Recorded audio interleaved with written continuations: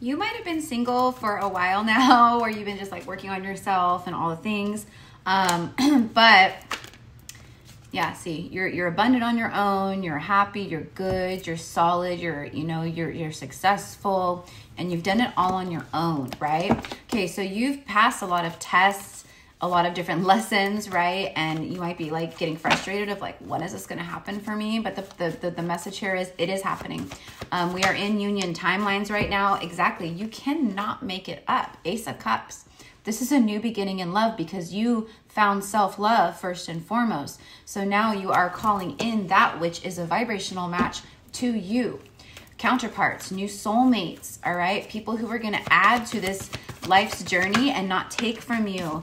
This is about wish fulfillments and destiny. You got the star card. Abso-freaking-lutely. The stars are aligning for you right now. This is about hope and faith.